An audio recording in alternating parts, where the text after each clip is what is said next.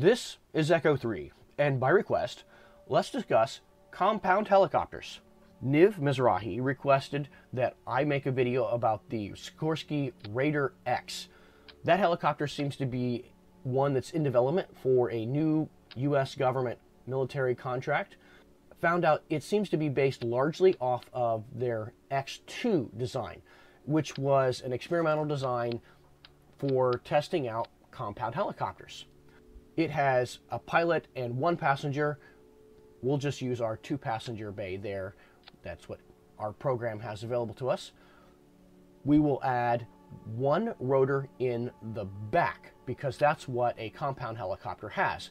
It will have rotors to provide lift, but it will also have an additional rotor, typically a pusher propeller, to provide speed for our forward flight. And we won't need full motor size on all of our motors to be able to get the rotors to run at full RPMs. Now, what's unique about the X2 and the Raider X is that they are coaxial helicopters as well. And so the way I'm going to achieve that is I'm going to attach my top rotor underneath my bottom rotor and then offset it above. That way they are actually completely in line with each other and I won't have to worry about anything being offset or some funny lift. I will be able to reduce the motor size on these as well because we won't need full power to get this thing to run at full RPMs. And I won't even need to run this at 460 RPMs to achieve enough lift out of them. So I've reduced the RPMs as well. So an interesting fact about these compound helicopters is that Sikorsky has been doing a lot of research in them and developed multiple models.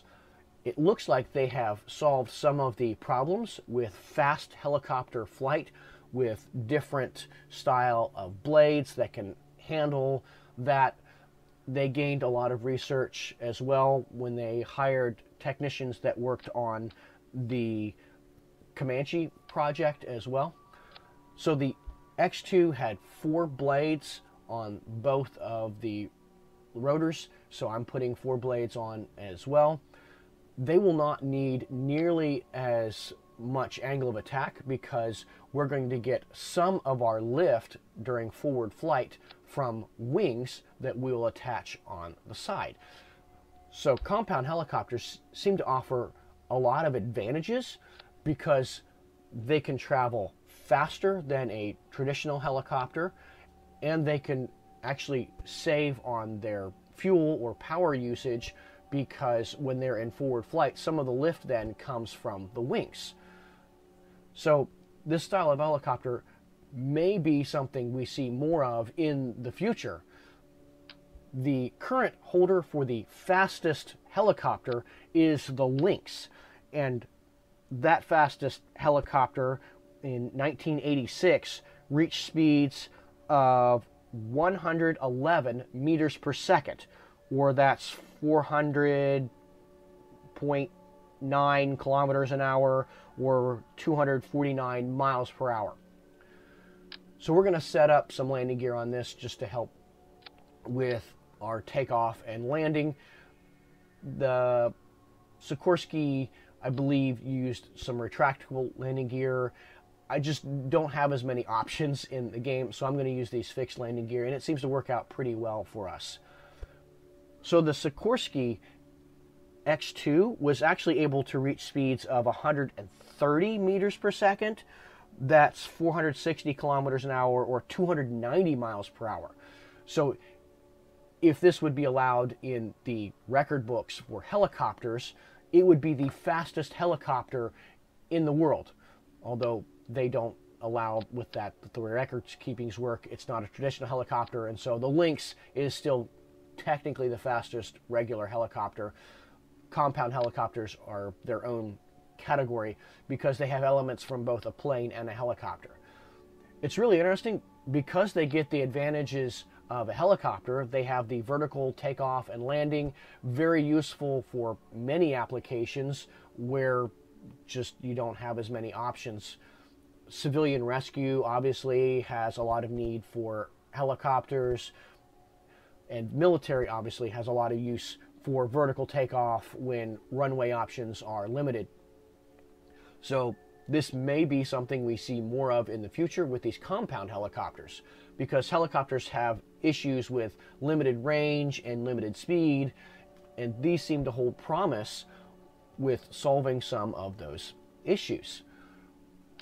I'm going to put on just some nose cones here.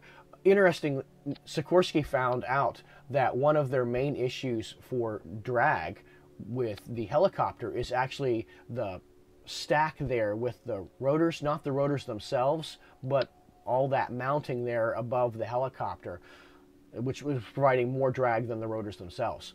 So we're going to put on our rear set of rotors. The X2 used 6 blades in the back, and so I'm going to use 6 blades as well. I'm going to set these up with an inverse motor turning clockwise, so I'm going to use the clockwise blades. Make sure that the painted side of the blade is facing forward, or in the case of the helicopter blades, that the striped side or that painted side is facing up for the direction of travel.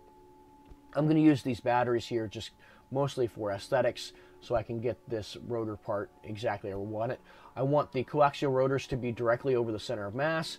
I'm just eyeballing it there, but it seems to work out pretty well. Now I'm going to set up the action groups. I unbind the brake action group from the motors. That way I can just use them for the landing gear. Then I'm going to set up one set of rotors is going to be bound to one Cal 1000, and or one set of propeller blades is going to be set to the one Cal 1000, and the rear set is going to be bound to the other. And I was doing some research as well on how these things are controlled, and it is definitely different than both a plane and a regular helicopter, because they have multiple controls to deal with. And so this is a little trickier to fly. So for the rotor, for the helicopter blades, I'm going to set my angle pretty limited here. We only need about 0 to 5 degrees of move rate there. So that's all I'm going to set there. And then I'm going to change the play time to just 1 second. That way I can move it a little faster across, but I can fine tune then the amount of lift. But 5 degrees is going to be plenty for lifting this thing off the ground. Now this is going to be different for the rear, because this is going to be both forward and backward. So I'm going to put a play position in the middle that's going to be 0, and then I'm going to have probably about 15 degrees for rear movement and 45 degrees for forward movement for this helicopter. So I'm going to have to put the play position in the exact middle when I don't want this thing to fly forward or backward. Now I have a joystick that I am able to set at the exact middle for my throttle, and that's what I'm doing with this. So it'll be very easy for me to achieve 0 degrees on that rear propeller because I have a fixed position on my joystick. Let's add a couple solar panels to this as well. This will add some weight and I'll have to change things around, but this should give us plenty of power when we fly, and we won't have to worry about recharging, at least during the daytime. Just move my main propeller, my lift blades here back just a little bit, make sure I stay over the center mass, and this thing should be pretty well ready to fly. An older model of compound helicopter that you may have heard of is the AH-56 Cheyenne by Lockheed. It was able to reach speeds of 103 meters per second. That's 247 miles per hour or 298 kilometers an hour. I'm going to pull up all of my displays here because I need to see my RPMs and my exact values, because I don't have any other indicators on with the throttle to really help me out knowing what's going on. So forward lift seems to work out.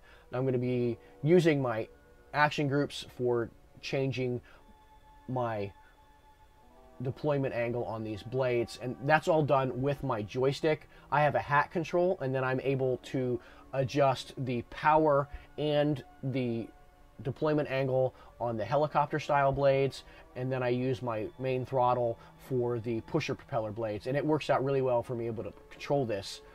And it does take a fair amount of power to fly this, but with the solar panels it doesn't seem to have any issues as far as running out of power. This is providing plenty for that, and we are definitely going to top out the speed record, I believe, with this particular helicopter. By upping the RPM values on the pusher propeller to 460, we are able to get a lot faster. Looks like we're going to reach speeds of 206 meters per second. That is 720 kilometers an hour, or 447 miles per hour. This would make it the fastest compound helicopter in the world by a large margin. Looks like we're able to control this thing pretty well with the pusher propeller as far as forward and backward flight, and then the main helicopter blades do a pretty good job of keeping this stable. This is a really good helicopter. I am Echo 3. Thanks for joining me to discuss compound helicopters. I will see you next time.